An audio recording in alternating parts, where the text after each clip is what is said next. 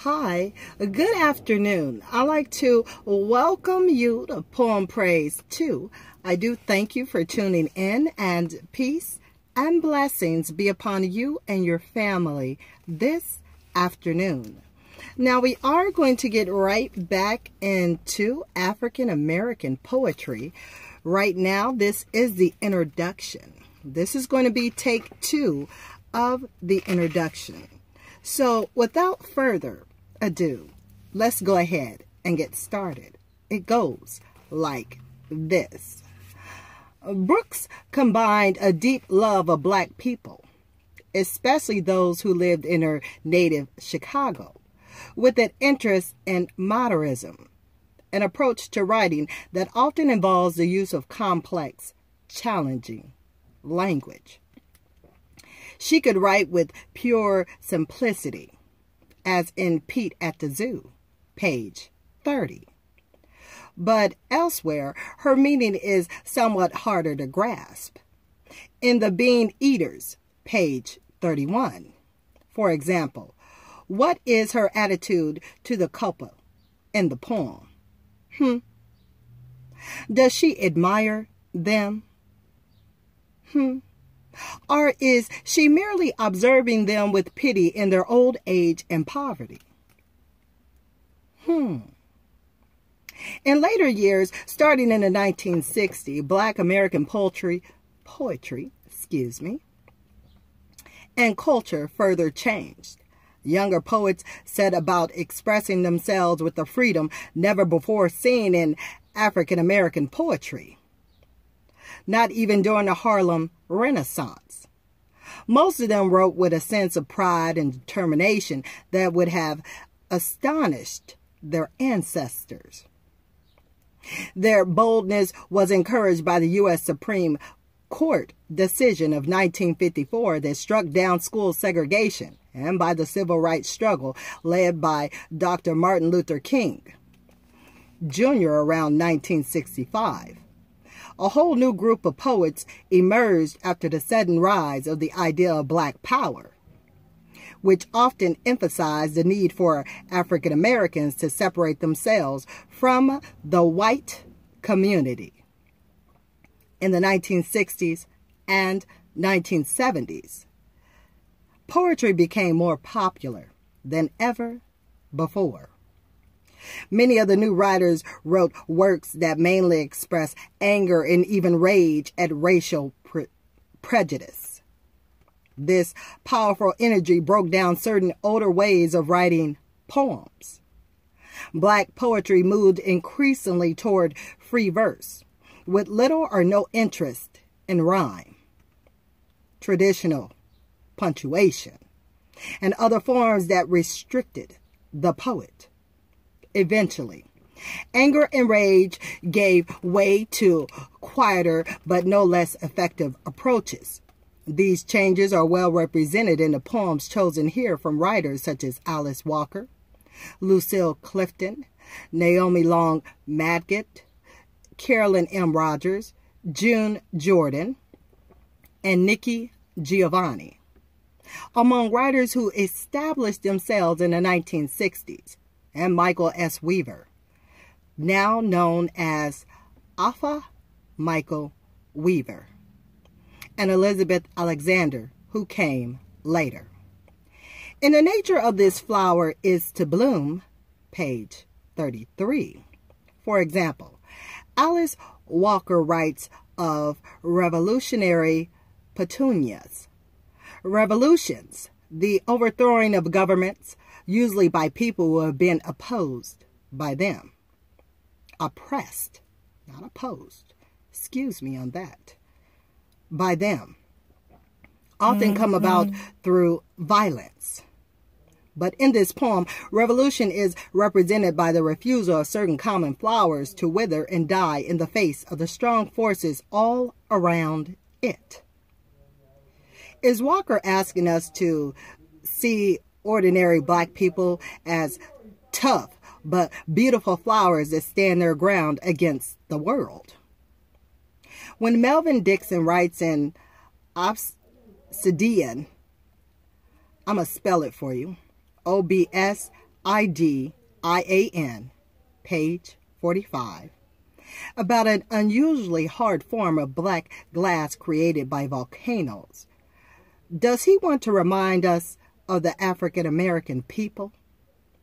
When June Jordan tells us in Plum Blossom, Plum Jam, page 43, about a tree that seems dead, but then almost miraculously blooms and bears delicious fruit, is she also telling us something about black people? Or does she mean for us to read in her poem a statement about human beings everywhere? Is poem number 1, page 37, by Carolyn M. Rogers about African Americans only, or about the world in general? The sample questions might be asked of Maya Angelou in her poem Caged Bird, page 42. Sometimes black poets go even further in detaching themselves from race as a subject. In Winter Poem, page 35, for example, Nikki Giovanni enters into a fantasy about being completely at one with nature in the snow and then in the spring rain that follows. Note how the absence of any punctuation in the poem enhances our sense of the poet's pure happiness. In Offspring, page 44, Naomi,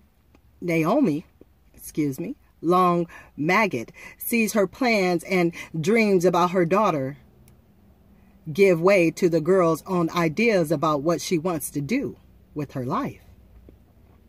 In the end, the poet is proud of her child's independence and mature judgment.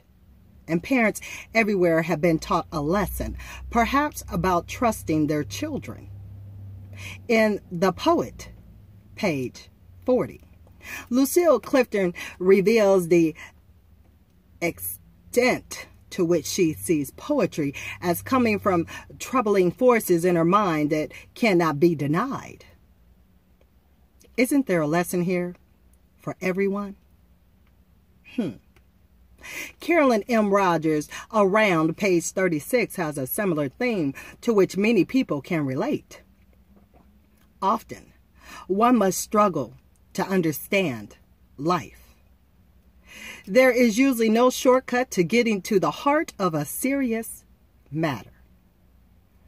If these and other African American poets frequently write without reference to race, just as often the past of slavery and segregation and the pain of life under injustice continue to be features of black poetry. When Alpha Michael Weaver writes in My Father's First Baseball Game, page 38, about attending the event with his father, the sad past is upon us. His father cannot forget the days when black people were not allowed to play in the major leagues and often were not even allowed to sit among white people in the stands.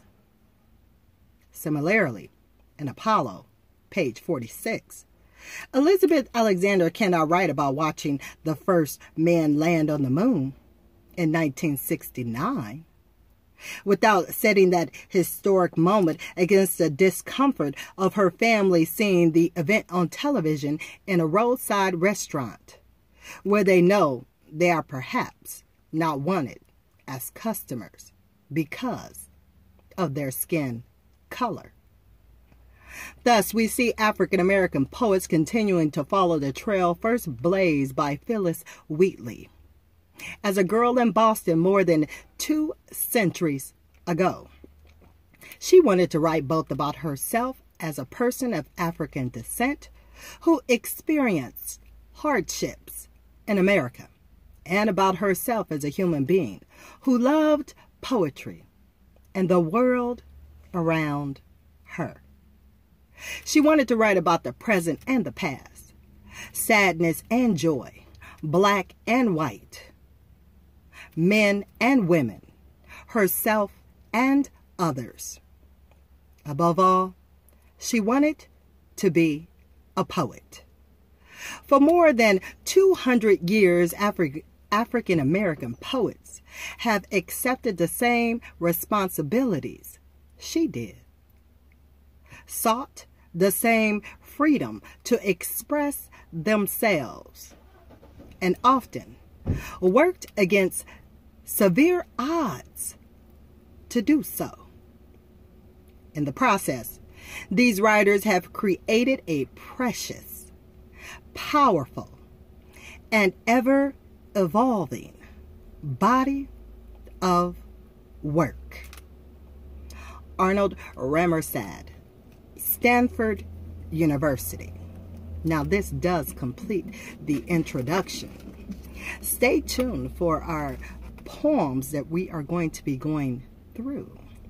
The first one is going to be on page 8, which we are going to be on being brought from Africa to America by Phillis Wheatley, 1753 to 1784.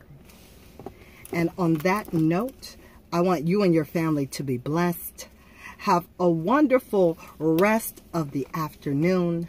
And until I speak with you again, I want you to be well, take care, and until next time, later, y'all.